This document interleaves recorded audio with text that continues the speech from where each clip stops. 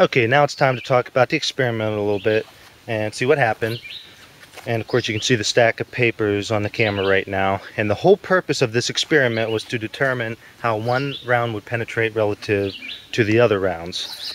The stack of paper, of course, does not simulate that of a human body, of a bad guy per se. A body containing tissue, flesh, water, and bones. That's not my purpose. I just want to see which round penetrates better than another, because penetration is important when we're talking about stopping power. And if one round penetrates better than another round on this paper, we can then say that it's also going to be the same, more than likely, on a bad guy. Now, on the stack of papers here, you can see the hollow points, the various hollow points there. Okay, and here's testing the penetration of a 9mm.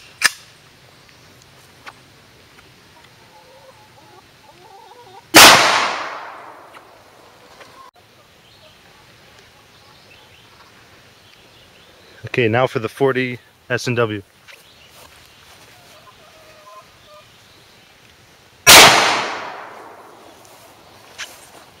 Okay, we might as well switch into the 45 real quick.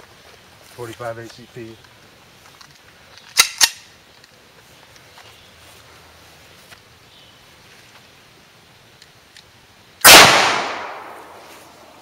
Okay, we're out. Let's see how it penetrated.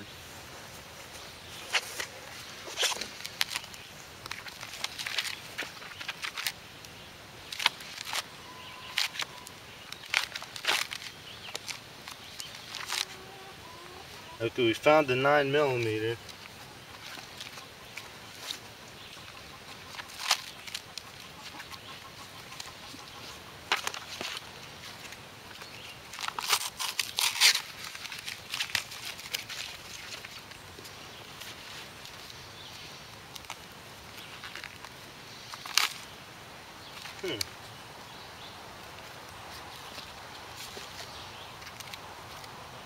Looks like the 40 penetrated the furthest. It's almost about the same distance. I would say the 40 was a little bit further than the 9mm. Ooh, that's hot too.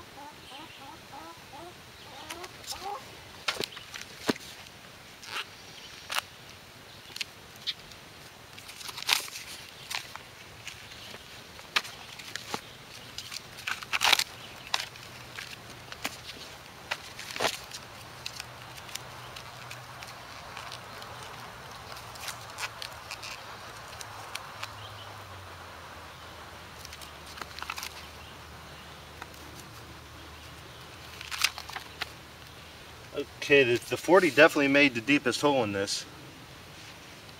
Actually, I'm not too surprised at that, because the 40s&w ammo I'm using has more muzzle energy than the 45 ACP.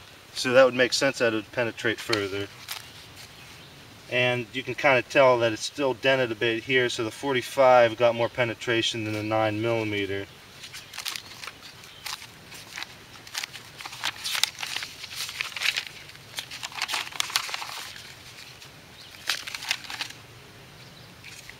Yeah, actually.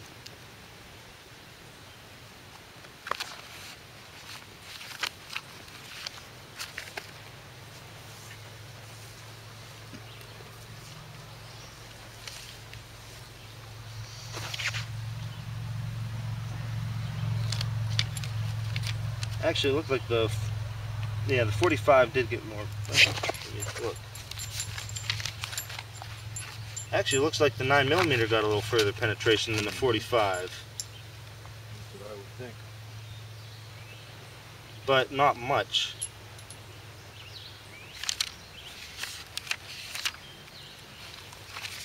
Yeah, because you can tell right here there's a little bit of tearing left due to the 9mm, and the 45 you don't even see on there anymore.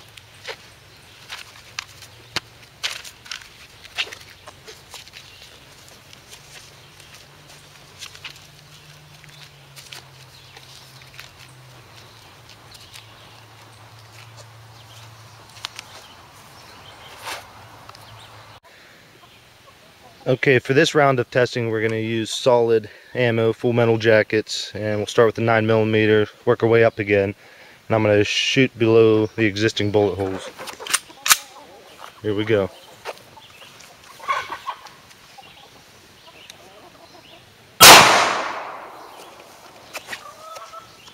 Okay, now for the 40.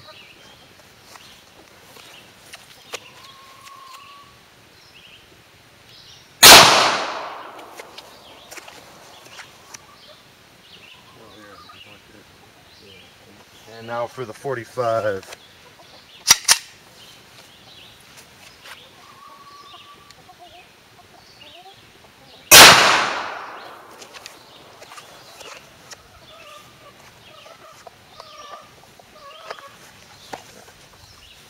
Okay, now we can see how those rounds penetrated.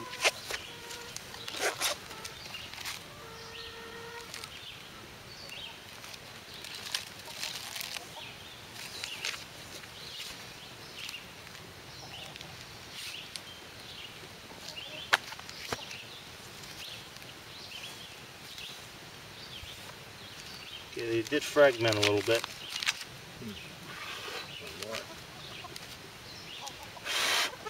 Still kind of hot.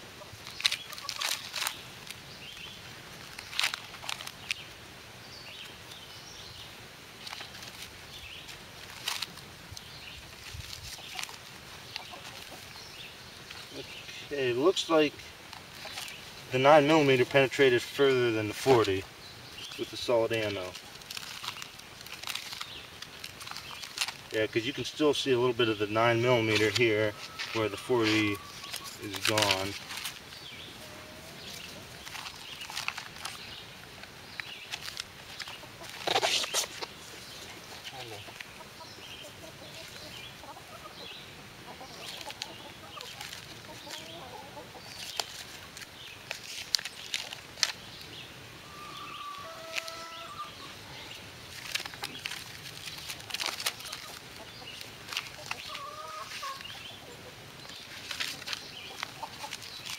You know what? The 45 out penetrated everything.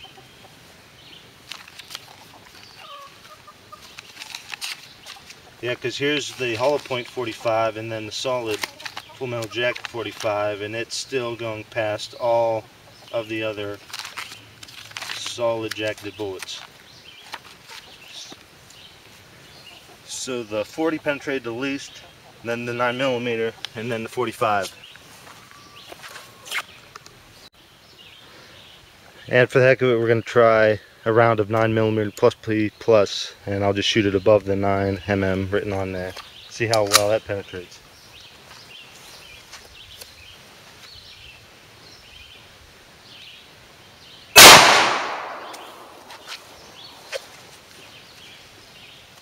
It kicks a little bit, doesn't it?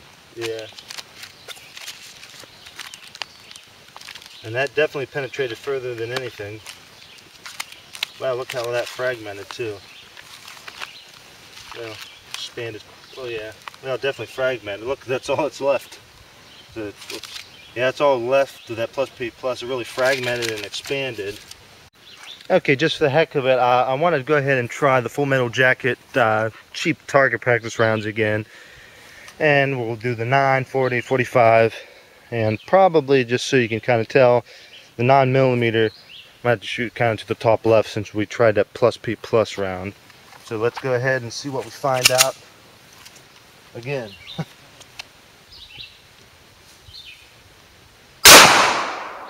9mm out. Onto the 40.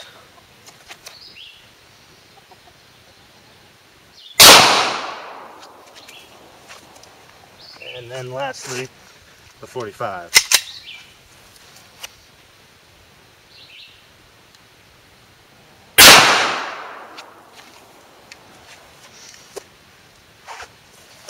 And let's see what that reveals.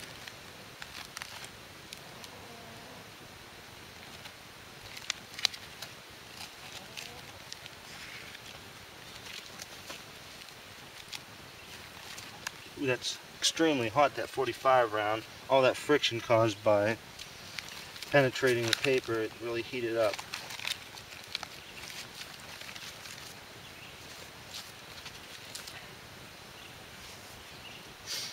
definitely hot out today. Here's the 40.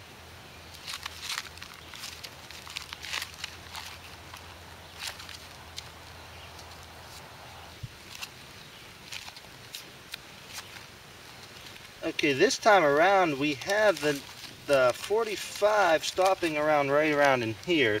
So the 45 penetrated the least.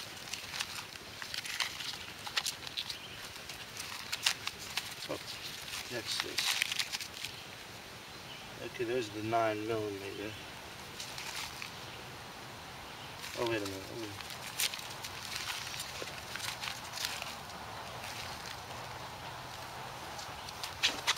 Yeah, the 45 actually penetrated the least. Then we had the 9mm.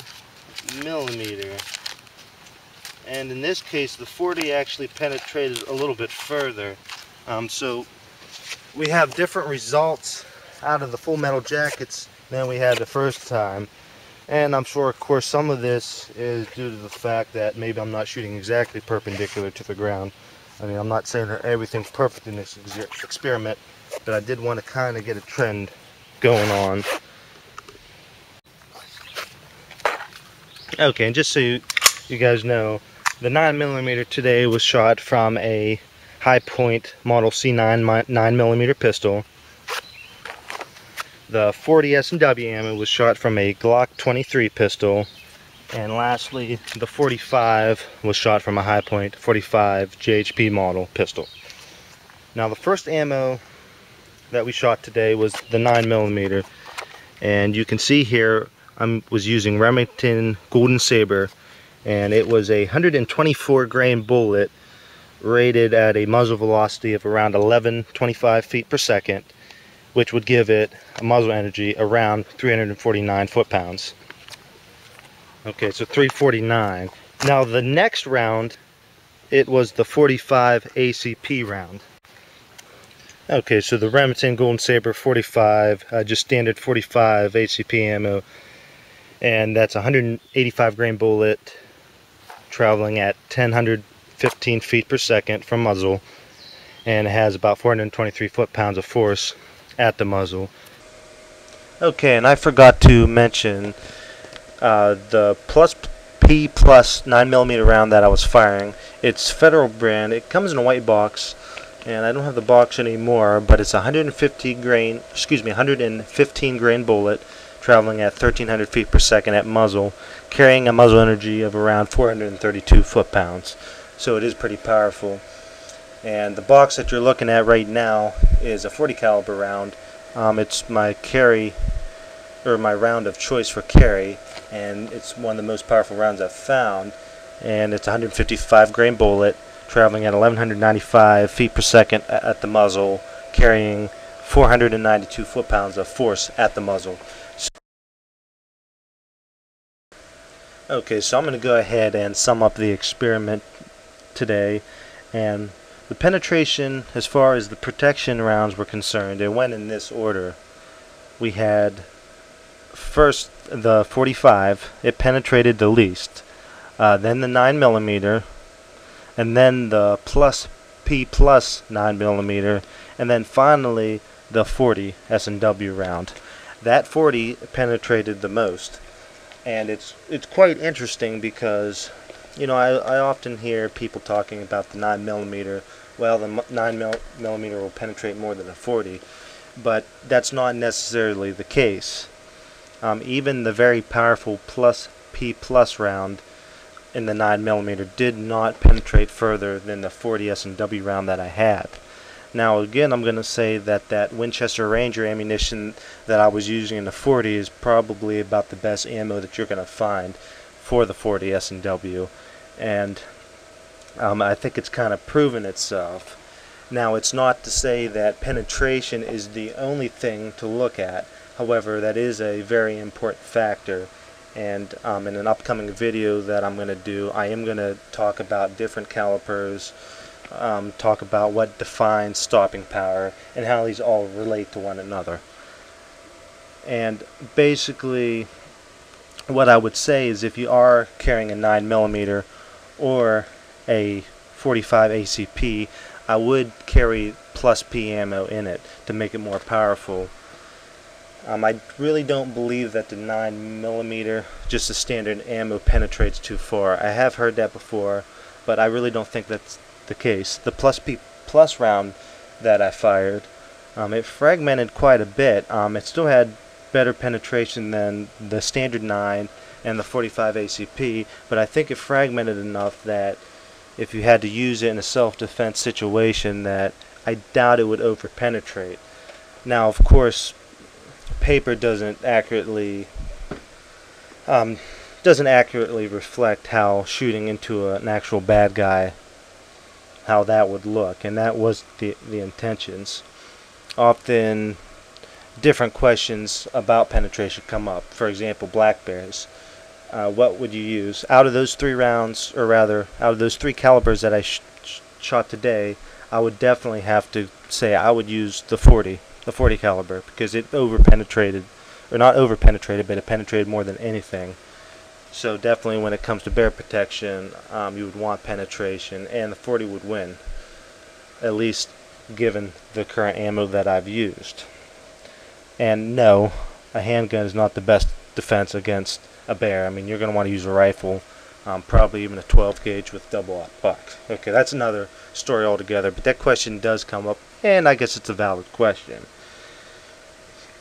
But again, from round to round, there's a huge difference between ballistic performance of the bullet. So when we're talking about what's better, 9mm, 40, 45, you really got to take a look at the ammo that's being used.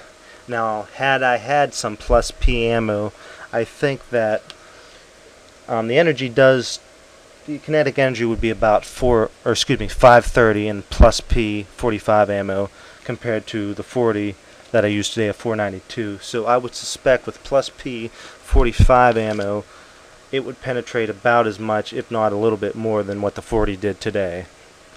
So you could say that being that it's a bigger bullet, then in that case the 45 would be a little bit better for protection.